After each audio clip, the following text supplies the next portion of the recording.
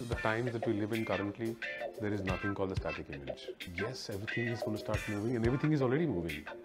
Your tom tom tom tom of the Netflix, everything has a sound, everything has a motion to it. As a teacher, I would say, since everything is moving, it becomes even more important that the student has, or an individual or an artist or designer has a very individualistic standpoint. Otherwise, you'll get lost in this chaos of moving images.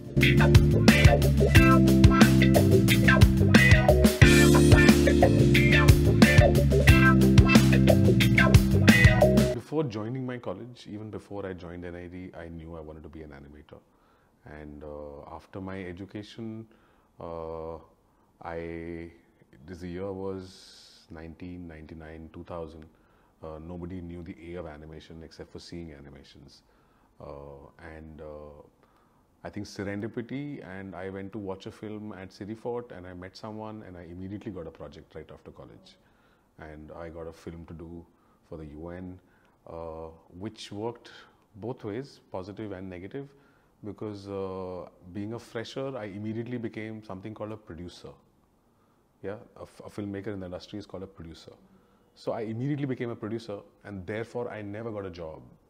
Nobody gave me a job because you're a producer. You know, you're not just an animator. So that's how it began, and filmmaking was a passion, and the idea of doing animation and doing the kind of experimental stuff that one was taught at NID with the National Film Board of Canada and those kind of influences, identity, originality, culture, ethos should show in your work, etc.